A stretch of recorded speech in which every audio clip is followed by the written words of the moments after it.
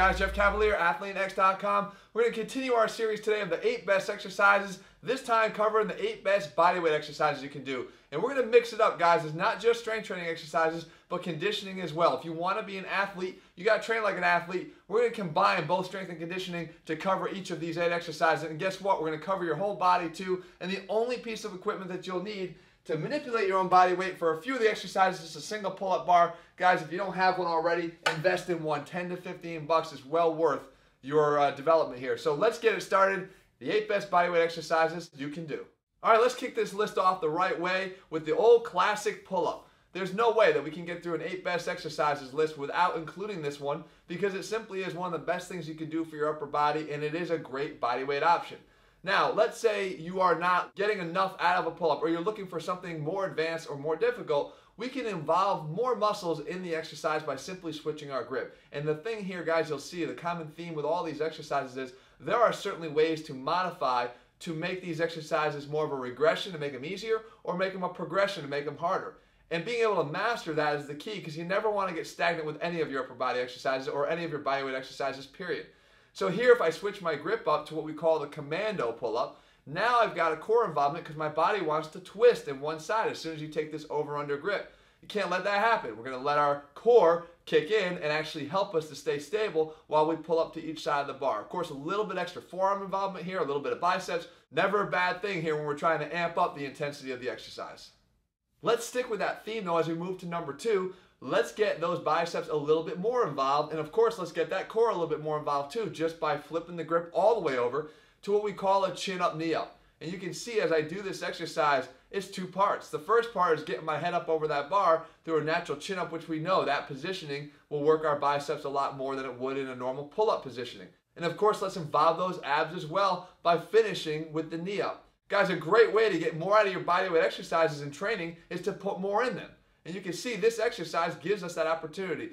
Add a few more muscle groups, make the movement a little bit more complex, but you're going to get the rewards that you're looking for much quicker. Okay, let's throw the equipment away altogether and shift to the other half of our body, our legs. And by far, one of the most difficult lower body exercises you can do is a bodyweight exercise, and it's the slick floor bridge curl. And you can see all you need to do is put on a pair of socks, find some kind of a slick floor, which here I'm using tile. You can use a wood floor, anything that you can actually just slide your socks on, and you've got one of the best glute hamstring developers in your arsenal. The great thing about the slick floor bridge curl is you're actually training your muscles to work the way they're supposed to work. You don't ever want to have your hamstrings trying to work without the help of the glutes. You see, far too often, when the hamstrings have to do all the work, that's when you get a hamstring injury. Let the bigger, stronger glutes kick in, and this exercise forces you to do that by holding your bridge up high and then initiating the hamstring curl. Of course, we can't neglect the front side of our legs, and this exercise gives us an opportunity to make sure we don't. This is our levitation squat. The levitation squat is actually a really good exercise for those, particularly those that have a hard time maybe even attempting a pistol squat.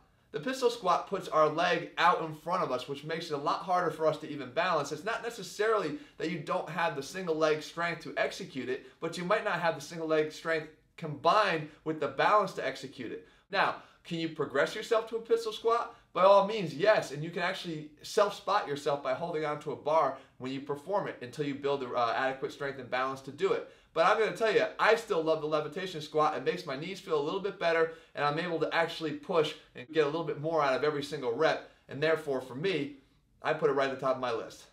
Okay, you knew no bodyweight list would ever be complete without some variation of a push-up, right? We know that we're going to have to target our chest with some type of push-up because that really is the best option outside of dips when we're talking about trying to limit the equipment here, right? I always said only a pull-up bar.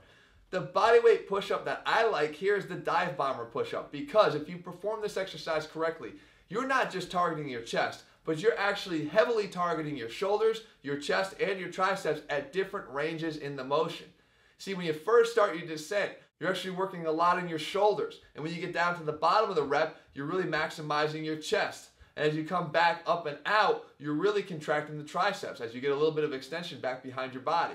You can make this even more difficult and more rewarding and even target either the triceps or the shoulders a little bit more by simply performing, as I'm showing you here, a 1.5 rep style of the exercise. So come down into the front if you want to work your triceps, And instead of coming all the way back up, head back up for one more half a rep and then come back up. Or if you want to work your shoulders a little bit more, just simply stay at the top range of the motion for just that extra half rep. You'll be able to give your shoulders just that little extra that they might need to start making them pop even more. Speaking of shoulders, there's actually a way that we can work them and still get in those conditioning benefits that I talked about earlier in the video. And the perfect example here is a mule kick. This exercise is incredibly demanding. Trust me, if you haven't tried one, try it.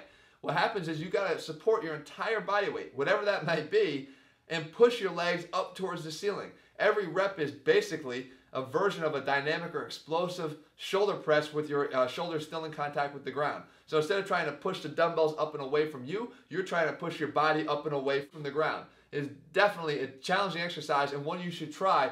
And talk about the conditioning benefits. Do this for a minute straight, and I'll tell you, your heart will be pumping and you'll likely be breaking a serious sweat. Of course, one of the most classic conditioning exercises you can do when you're talking body weight is a burpee. But a burpee alone is boring. We can do a lot more, guys. If you want to train athletic, again, challenge yourself to do more things. Challenge yourself to do things and not just the sagittal plane up and down, but make yourselves more athletic by involving some rotation. And the version I'm showing you here of the burpee is certainly a way we can do that. This is the side kick through burpee or just a plain old kick through burpee. This is a bitch, but I love it because it will get those lungs burning in no time, I promise you. And again, it's combining a great amount of athleticism to do it. Yeah, there's some coordination involved here too, but I promise you, if you just practice it a couple times, you're going to master this exercise, and in doing so, get control of one of the best conditioning bodyweight exercises that you can ever do.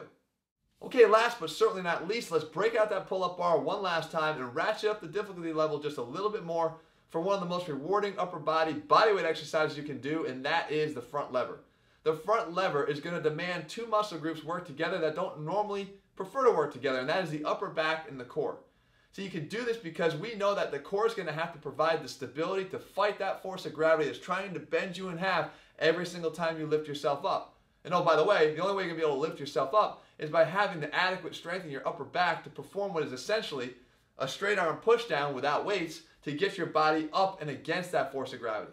This is absolutely one of the best exercises you can do, and it's one that commands respect because everybody knows it's pretty damn hard to do. Don't be discouraged if you can't do it. You can always break out an assistant band to try to anchor your feet in until you build up the strength to be able to do the exercise fully. But still, whatever way you wind up doing it, it's still a great exercise and one of the best to add to your bodyweight exercise routines. Alright guys, so there you have it. 8 exercises to prove once again that bodyweight training does not have to be inferior training. As a matter of fact, our ATHLEAN-X program, we're going to throw away the pull-up bar, give you all new ways to work your back and your biceps without it, and not to mention combine strength and conditioning always, and give you progressive ways to help you to build muscle. That is available, guys, at ATHLEAN-X and ATHLEAN-X.com. In the meantime, if you found this video helpful, make sure you leave your comments and thumbs up below. And remember, bodyweight training, you can change the way you do exercises just like we did with the dive bomber push-up to elicit all new responses from those movements. You can change the way you group exercises together, you can change the progressions, and you can regress if you have to. It's all about how you put the exercises together that determines what you get out of them. Alright guys, I'll see you back here again soon. Let me know whatever else you want to see, and I'll do my best to bring it to you here 3 times a week.